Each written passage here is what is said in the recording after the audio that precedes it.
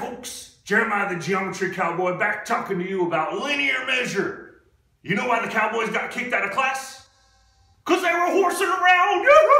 First vocabulary term is a line segment. That's part of a line contained between two endpoints and can be measured from endpoint to endpoint. So here we have segment AB with a left endpoint at point A and a right endpoint at point B.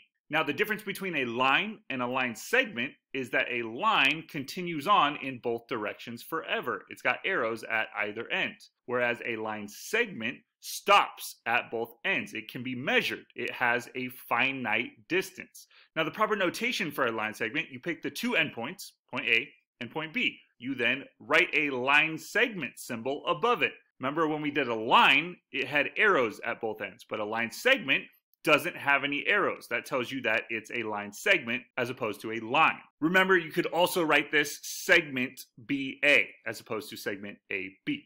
Now betweenness of points. For any 2 points, A and B, on a line, there is another point C between A and B if and only if A, B, and C are collinear and AC plus CB equals AB. Okay, this is a mouthful, but it's actually pretty simple. It's saying that if you have 2 points, point A and point B, and they are on a line, point C is going to be between A and B if C is also on that same line. All three of them are collinear. And the measure of segment AC plus the measure of segment CB is equal to the measure of segment AB. So basically, the sum of the two parts equals the whole, right? The measure of AC plus the measure of CB equals the measure of AB. Now notice that I'm saying the measure of segment AC and the measure of segment CB. That's because there's no line segment symbol above this. So if there was a line segment symbol up here, I would say segment AC plus segment CB. But there is no line segment symbol up here, which means it's the measure of segment AC plus the measure of segment CB. Okay? Now the next thing we're going to talk about are congruent segments. So segments that are the same measure are considered congruent segments. Now being congruent just means that they're geometrically equal. They have the same measure. So geometrically, the two segments are equal to one another. Now, instead of writing the equal sign though, if we have a segment AB and a segment CD, we write they are congruent to one another. So it's just an equal sign with a little tilde over it. That means that the two segments have the same measure. They're geometrically equal. Also note these green tick marks right here. Anytime you see tick marks, that's going to let you know that those two figures are congruent. So tick marks means congruent. A construction is a method of creating geometric figures without the benefit of a measuring tool. Generally, only a pencil, a straight edge, and a compass are used. So we are going to do a lot of this later on. Just know that construction refers to creating geometric figures with a compass. Not the north, south, east, west one, but it looks something like this. Now you got the vocab. It's example time. Now example 1 says find the length of the object with the metric ruler. So here we have a metric ruler. What does that mean? It just means that it's in centimeters and millimeters. So in a metric ruler, there are 10 millimeters, 1, 2, 3, 4, 5, 6, 7, 8, 9, 10 in every centimeter. So if we're measuring this piece of rusted metal, it looks like, we can see that its length is 1, 2, 3, 4, 5, 6, 7, 8, 9, 10, 20, 30, 1, 2, 3 millimeters. So 33 millimeters would be the length of this piece of rusted metal. But let's just say we wanted to, instead of writing it in millimeters, we want to write it in centimeters. So how do we write that? Well, the length of this piece of rusted metal is 1, 2, 3. Well, it's a little bit more than 3 centimeters. How do I write these millimeters in terms of centimeters? Again, there's 10 millimeters in every centimeter. So technically this is 3/10 of a centimeter. So the length of this piece of rusted metal, we could also write as 3 3/10 of a centimeter, or 3.3 centimeters. Both ways are acceptable. You got a lasso on that concept? You try. Okay, we're now going to measure the length of this bug with an inch ruler. So how are inch rulers different than metric rulers? Well, here, inch rulers are broken up into 16ths of an inch, which is super weird, and it would be way better if we were on the metric system, but, you know, I don't make those decisions, just a math teacher. So here, we start at the beginning of our antennae, which is at 0, and we go to the end of the thorax, I believe. Check with your bio teacher. Again, I'm a math teacher. We see that we have 1, 2, and then 1/16, 2/16, 3/16, 4/16, 5/16. So 2 and 5/16 inches would be the length of this book. If it was 2/16, that would break down into 1/8. If it was 4/16, that would break down into 1/4. But since it was 5/16, that doesn't simplify anymore, so this is our answer. Now, example 2 says find the measurement of segment ZB. So the measurement of segment ZB would be the measure of segment ZB, which would just be ZB without this little segment sign on the top. So where is that here? Well, ZB, the measure of ZB would be this length right here. So how do we find this? Well, we know that the entire segment, the measure of the entire segment AB would be 22.5 centimeters. And we know that the measure of segment AZ is 10.9. So if we take that 22.5 centimeters and subtract that 10.9 centimeters, we get the measure of ZB, which is, when we subtract those two numbers, 11.6 centimeters. Don't just sit there like a tumbleweed. You try.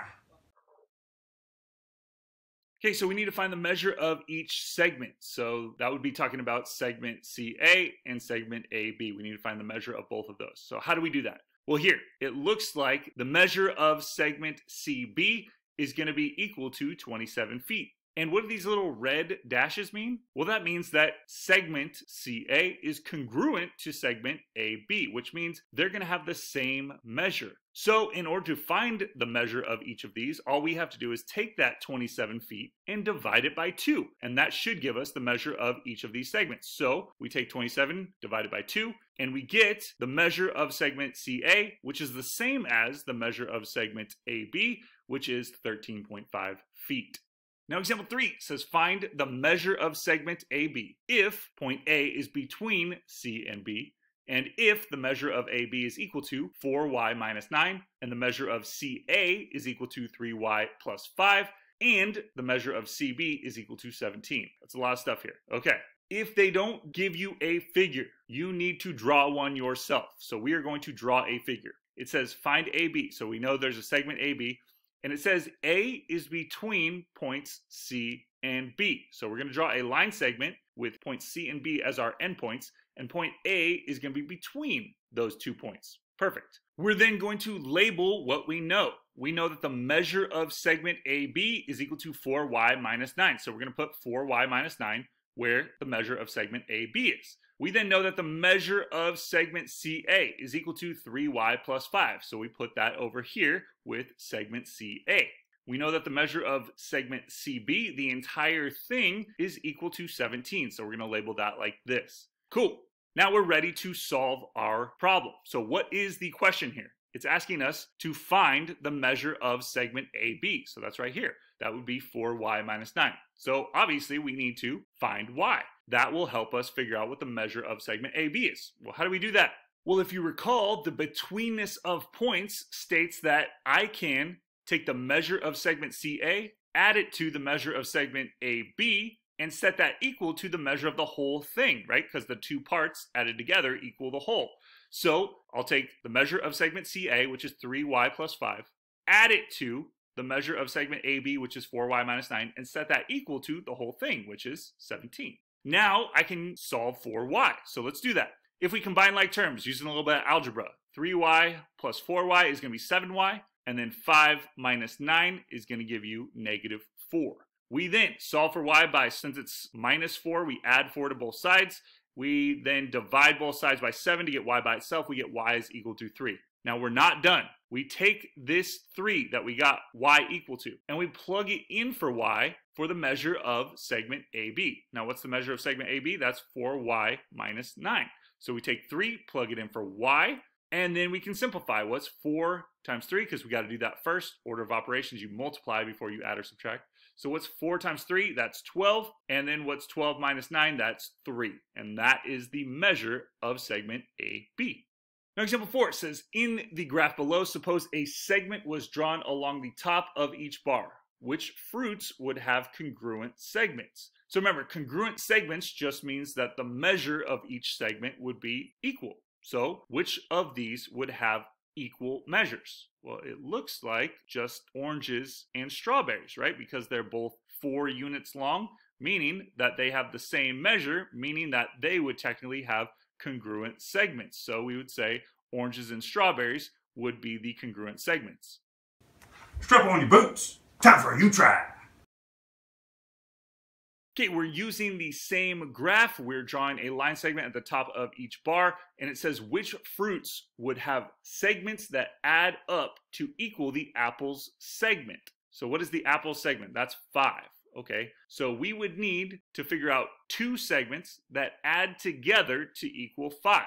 Well, here we can see that bananas would be 3, so we would need a 2. Oh yeah, grapes. So bananas plus grapes would obviously equal the segment for our apples. Any other ones? Yeah, oranges and pears, right? Because 4 plus 1 also equals 5. So oranges plus pears would add up to equal the segment for our apples. And then same thing with strawberries and pears, because 4 plus 1 again equals 5. So those 3 combinations would add up to equal the length of the apple's segment.